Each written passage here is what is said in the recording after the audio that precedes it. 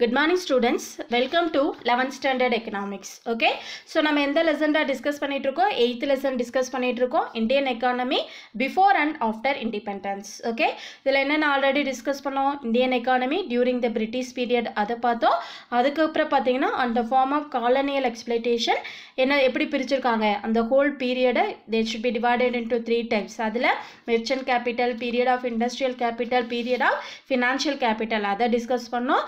அத follow பண்ணி land tender systems in India ல என்னென்ன important land tender system இருக்குன்னு பார்த்தோம். அடுத்தது பாத்தீங்கன்னா process of industrial transition and colonial capitalism பார்த்தோம். அதுக்கப்புறம் problems of British rule பார்த்தோம். அதை follow பண்ணி important industrial policies prior to 1991. அதுல industrial policy resolution 1948 and also 1956. இதை வந்து brief-ஆ last classல நம்ம discuss பண்ணோம். Okay வாடா? So today's class we are going to discuss about the what do you meaning of green revolution. Green revolution என்ன?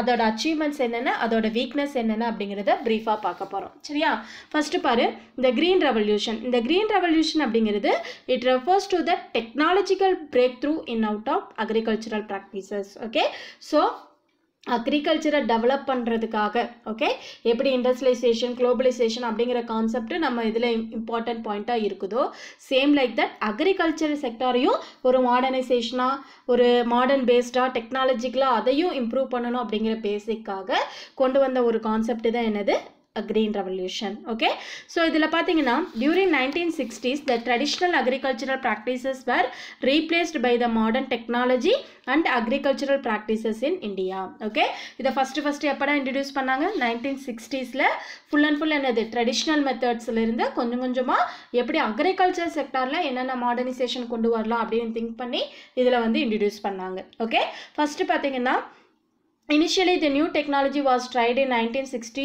to 61 as a pilot project in 7 districts. Pilot na என்னமா ஒரு வழிநடத்தும் திட்டமா ஓகேவா first 1960 61 ல பாத்தீங்கன்னா ஒரு 7 டிஸ்ட்ரிக்ட்ல வந்து என்ன பண்ணாங்க இத வந்து first கொண்டு வந்தாங்க. ஓகே, சோ இதோட இந்த தீமுக்கு என்ன பேர் அப்படினு பாத்தீங்கன்னா high yielding variety program HYVP அதிக விளைச்சல் high yielding varieties program. Okay, so அது எப்படி கொண்டு வரலாம் அப்படிங்கற கான்செப்ட் பேஸ் பண்ணி இத ஃபர்ஸ்ட் இன்ட்ரோ듀ஸ் பண்ணாங்க. Okay, so இந்த green revolutionோட அச்சீவ்மென்ட் என்னென்ன அப்படிங்கறத இப்ப பிரீஃபா பார்க்கலாம். ஓகேவா பாரு The major achievement of the new strategy was to boost the production of major cereals like wheat and rice.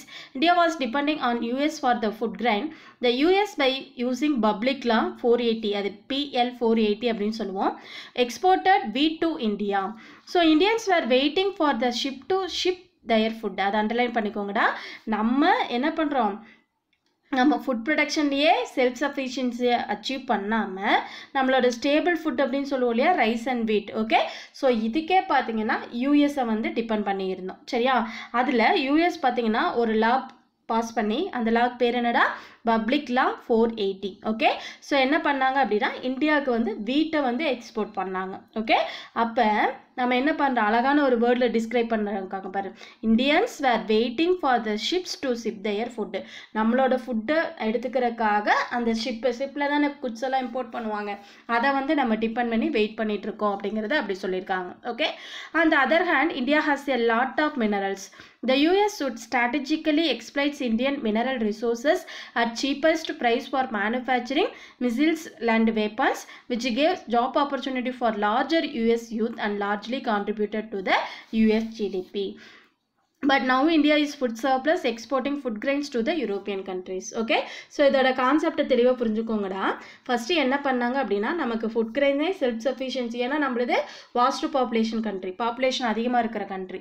So இந்த மாதிரி சுச்சுவேஷனில் என்ன பண்ணாங்க அப்படின்னா நம்ம ஃபுட் ஐட்டத்தை வந்து என்ன பண்ணிக்கிட்டாங்க நம்ம கண்ட்ரிக்கு எக்ஸ்போர்ட் பண்ணிக்கிட்டு தட் மீன்ஸ் நம்ம இம்போர்ட் பண்ணுறோம். ஓகே, இன்ஸ்டெட் ஆஃப் தட் நம்ம கண்ட்ரியில் இருக்கிற மினரல்ஸை சீப் ரேட்டுக்கு அவங்க என்ன பண்ணிக்கிட்டாங்க எக்ஸ்போர்ட் அவங்க கண்ட்ரிக்கு இம்போர்ட் பண்ணிக்கிட்டாங்க. சரியா, நம்ம வந்து அக்ரிகல்ச்சரல் குட்ஸ் இம்போர்ட் பண்ணிட்டு கான்ட்ராஸ்டா அவங்களுக்கு எதை எக்ஸ்போர்ட் பண்ணோம் மினரல்ஸை வந்து எக்ஸ்போர்ட் பண்ண ஆரம்பிச்சோம். ஓகே, ஸோ இன்டைரக்டா அவங்களுக்கு அதுல பெனிஃபிட் கிடைக்கிற மாதிரி அவங்க ஒரு லா வந்து இது பண்ணிட்டாங்க. ஓகே, பட் நவ் இப்போ பார்த்தீங்கன்னா ஃபுட் கிரைன்ஸ்ல நம்ம என்ன பண்ணிட்டோம் செல்ஃப் சஃபிஷியன்சியை வந்து ரீச் பண்ணிட்டோம் த்ரூ இந்த கிரீன் ரெவல்யூஷன் மூலமா. ஓகே பாரு The Green Revolution was confined to only the high yielding varieties like cereals, mainly rice, wheat, என்னது ஜோவர் இதெல்லாம் சரியா.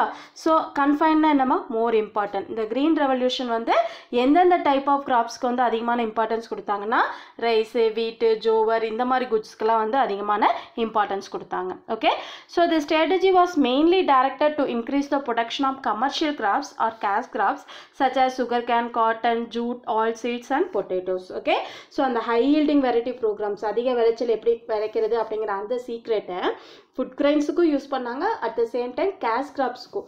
கேஷ் கிராப்னா என்னமா கமர்ஷியல் கிராப்ஸ் சேல்ஸ் பண்ணுற பர்பஸுக்காக நம்ம ப்ரொடியூஸ் பண்ணுவோம் இல்லையா அந்த மாதிரி குட்ஸ். ஓகேவா, so sugar cane, cotton, ஜூட்டு, oil seeds, potatoes இதுலையெல்லாம். Okay, so இதுலேயே என்ன பண்ணாங்க விளைச்சல் அதிகமாக வர மாதிரி ப்ரொடக்ஷன் இன்க்ரீஸ் வர மாதிரி அந்த க்ரீன் ரெவல்யூஷன் வந்து பிளான் பண்ணாங்க. ஓகே, அடுத்து பார்த்தீங்கன்னா per hectare productivity of all crops has increased due to the better seeds. Okay, so the high yielding variety seeds அதிகமாக யூஸ் பண்ணதுனால எல்லா டைப் ஆஃப் இதுவுமே என்ன ஆச்சு ப்ரொடக்ஷன் per hectare வந்து இன்க்ரீஸ் ஆச்சு. ஓகே, அடுத்தது Green Revolution had positive effect on development of industries which manufacturing agriculture tools like tractors, engines, threshers and thumbs etc.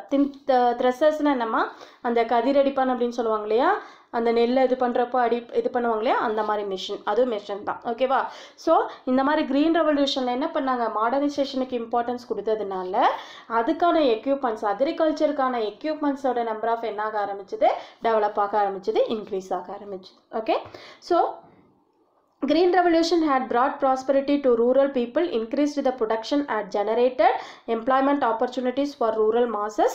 So due to this, their standard of living had increased. Okay, so the Green Revolution நால விளைச்சல் அதிகமானனால yield per hectare increase ஆனனால rural ஏரியாவில் இருக்கிற பீப்புளோட prosperity progress என்னாச்சு develop ஆக ஆரம்பிச்சது. Okay, so அதனால் production increase ஆனனால employment என்னாச்சு இன்க்ரீஸ் ஆச்சு. எம்ப்ளாய்மெண்ட் இன்க்ரீஸ் ஆச்சுனால அங்கே இருக்கிறோட பீப்புளோட ஸ்டாண்டர்ட் ஆஃப் லிவிங்கும் இன்க்ரீஸ் ஆக ஆரம்பிச்சது. Okay, so due to multiple cropping and more use of chemical fertilizer, the demand for labor increased. Okay va, so நிறைய multiple cropping and என்னது chemical fertilisers இதெல்லாம் அதிகமாக use பண்ணதுனால என்னது விளைச்சலும் அதிகமாச்சு, அதுக்கான டிமாண்ட் ஃபார் லேபரும் என்னாச்சு இன்க்ரீஸ் ஆச்சு. இப்போ டிமாண்ட் ஃபார் லேபர் இன்க்ரீஸ் ஆச்சுன்னா என்னவா மீனிங் எம்ப்ளாய்மெண்ட் ஆப்பர்ச்சுனிட்டிஸ் வந்து அக்ரிகல்ச்சர் செக்டாரில் இன்க்ரீஸ் ஆக ஆரம்பிச்சது. ஓகே, அடுத்தது பார்த்தீங்கன்னா financial resources were provided by banks and cooperative societies. So these banks provided loans to farmers on easy terms. ஓகேவா, இதில் பார்த்தீங்கன்னா நம்மளோட ப்ரொடக்ஷன் இன்க்ரீஸ் ஆக நிறைய அந்த க்ரீன் ரெவல்யூஷனில் என்னமும் கொண்டு வந்தாங்க புவர் ஃபார்மர்ஸ்க்கு லோன் ஃபெசிலிட்டி ஈஸியாக ப்ரொவைட் பண்ணுற மாதிரியான ஃபெசிலிட்டிஸும் உள்ளே இன்ட்ரடியூஸ் பண்ணாங்க. சரியா, so financial roads through bank மூலமாக கோஆப்ரேட்டிவ் சொசைட்டிஸ் மூலமாக என்னாச்சு ஈஸியாக ஃபார்மருக்கு வந்து லோன் கிடைக்கிறதுக்கு அவைலபிளாக இருக்கிற மாதிரி சிஸ்டமும் கொண்டு வந்தாங்க. ஓகே, ஸோ இதெல்லாம் என்னடா achievement of Green Revolution. Okay, but the new agricultural strategy was also called by various names like modern agricultural technology, seed fertilizer water technology, or simply called Green Revolution. இதெல்லாம் underline பண்ணிக்கோங்கடா, very very important. Green Revolution is otherwise called as the என்னென்ன நேமில் சொல்லலாம் modern agricultural technology, seat fertiliser, water technology, இது எல்லாமே green ரெவல்யூஷனோட another name அப்படின்னு சொல்லலாம். இது மூணும் சேர்த்து என்னன்னு சொல்லலாம் நியூ அக்ரிகல்ச்சரல் ஸ்ட்ராட்டஜி. இதுக்கு என்னடா பேர் அக்ரிகல்ச்சரில் புதுசாக நம்ம கொண்டு வந்த ஸ்ட்ராட்டஜிஸ். ஆர் யூ கிளியர் தாங்க? ஸோ இந்த க்ரீன் ரெவல்யூஷனால் இவ்வளோ அச்சீவ்மெண்ட்ஸ் இருந்தாலும் ஒரு சில வீக்னஸ் இருந்தது. அந்த வீக்னஸ் என்னென்ன அப்படிங்கிறத இப்போ ப்ரீஃபாக பார்க்கலாம். ஓகே, பாரு Indian agriculture was still Gamble of monsoons. Okay, so இன்னமும் இந்தியனோட அக்ரிகல்ச்சருக்கு நம்ம எதடா டிபெண்ட் பண்ணியிருக்கிறோம் மான்சூன் சீசனை தான். ஆனால் நம்மளோட மான்சூன் என்னது கேம்பிள் ஆஃப் மான்சூன். பருவமழை வந்து அந்த வர்ற டைமுக்கு வராது. இன்னமும் நம்ம இரிகேஷன் ஃபெசிலிட்டிஸ் எல்லாம் டெவலப் ஆகாதனால மான்சூன் சீசனையே பருவமழையே நம்ம என்ன பண்ணிகிட்ருக்கோம் அக்ரிகல்ச்சருக்கு டிபெண்ட் பண்ணி இருக்கோம். ஆனால் அது என்ன ஆகுது மாற்றி மாற்றி சீசன்ஸ் ஒன்றா ட்ராட் வருது இல்லை ஃபெமைன் வருது. ஸோ இந்த மாதிரி வேரியஸ் கான்ட்ராஸ்ட் நேச்சர்ஸ் வரனால என்ன பண்ண முடியறது இல்லை நம்ம அக்ரிகல்ச்சரில் வந்து எதிர்பார்த்த அளவுக்கு நமக்கு இன்புட் வந்து கொடுக்கறது கிடையாது. Okay, the strategy needed heavy investment in seeds, fertiliser, pesticides and also water. ஓகேவா, ஸோ இது பார்த்தோம்னா ஹை ஈல்டிங் வெரைட்டி சீட்ஸ் அப்படின்னு சொன்னோம் இல்லையா. ஸோ அந்த சீட்ஸு ஃபர்டிலைசர் உரம் பூச்சிக்கொல்லி இதெல்லாம் சொல்லுவாங்க இல்லையா. ஸோ இதுக்கெல்லாம் பார்த்தீங்கன்னா ஆகக்கூடிய இன்வெஸ்ட்மெண்ட் செலவு வந்து பார்த்தீங்கன்னா ஹை. நமக்கு கிடைக்கிற ப்ராஃபிட்டை விட ஒரு சில டைம் என்ன ஆயிரும், இதுக்கு பண்ணக்கூடிய செலவு வந்து இன்க்ரீஸ் ஆயிரும். The income gap between large and marginal and small farmers had increased. So gap between irrigated and rain-fed areas had widened. Okay. இப்போ farmersல பார்த்தீங்கன்னா 2 types of farmers இருப்பாங்க. Poor farmer, rich farmers. அப்போ poor farmers பார்த்தீங்கன்னா full and full rainfall-ஐயே நம்பிட்டு இருப்பாங்க. But rich farmers என்ன பண்ணுவாங்க, irrigation facilities use பண்ணி ப்ரொடக்ஷனை வந்து இன்க்ரீஸ் பண்ணிடுவாங்க. ஓகேவா. அப்போ இந்த ஸ்மால் ஃபார்மர்ஸுக்கும் இந்த மார்ஜினல் ஃபார்மர்ஸுக்கும் லார்ஜ் ஃபார்மர்ஸுக்கும் இருக்கக்கூடிய கேப் என்ன ஆகுது, இன்னமும் வைடன் எக்ஸ்டெண்ட் ஆகுது. ரிச் வந்து அவங்க இரிகேஷன் ஃபெசிலிட்டிஸ் யூஸ் பண்ணி ரிச்சாகவே போயிட்டு இருப்பாங்க. இவங்க வந்து ரெயின் ஃபெட்டையே டிபெண்ட் பண்ணிட்டு இருக்கனால எதிர்பார்த்த அளவு என்ன பண்ண முடியாது, ப்ரொடக்ஷன் வந்து கொடுக்க முடியாது. ஓகே. அடுத்த பாரு, except in Punjab and to some extent in Haryana, farm mechanization had created widespread unemployment among agricultural laborers in rural areas. இது ஒரு இம்பார்ட்டன்ட் பாயிண்டாக சொல்லலாம். சரியா.